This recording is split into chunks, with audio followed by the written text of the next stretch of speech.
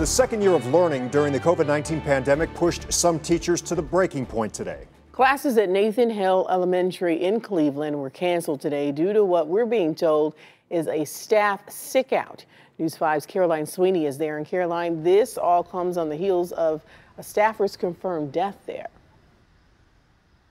Yeah, Courtney and Rob, that's right. So just yesterday, CMSD confirmed the death of a staff member here, but they wouldn't go into details about that death. And just today, enough teachers decided to call out sick that classes had to be canceled here. A source tells News 5 that staff called out because they didn't think the district was doing enough to keep them safe, but the last-minute change really stressed out some families.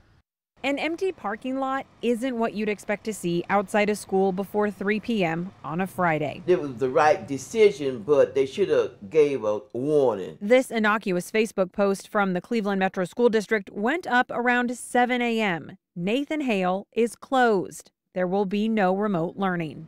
Teachers at the school tell News 5 they're staging a sick out after COVID cases were detected. But families weren't ready for the last-minute change. Joan Broom-Jones says she has one grandchild who goes to Nathan Hale. Well, yeah, she had went to the school this morning, yeah.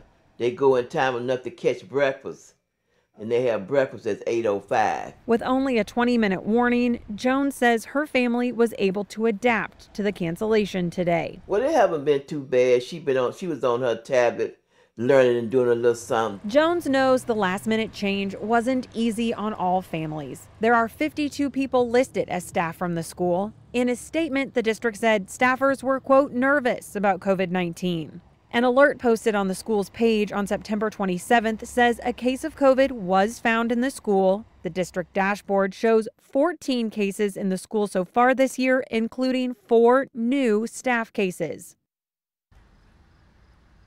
Well, within the last 30 minutes, I just finished speaking with the Teachers Union President, Sherry Obretsky, and she tells me that staff members here at Nathan Hale have been through a tough week, and the second year of pandemic learning is, quote, a whole new kind of difficult. No one from the district was willing to go on camera with us today, but they did send us a detailed list of their cleaning procedures here at Nathan Hale. And Rob, people looking for that list can find it on our website, news5cleveland.com. A tough week indeed. Caroline Sweeney, thank you so much.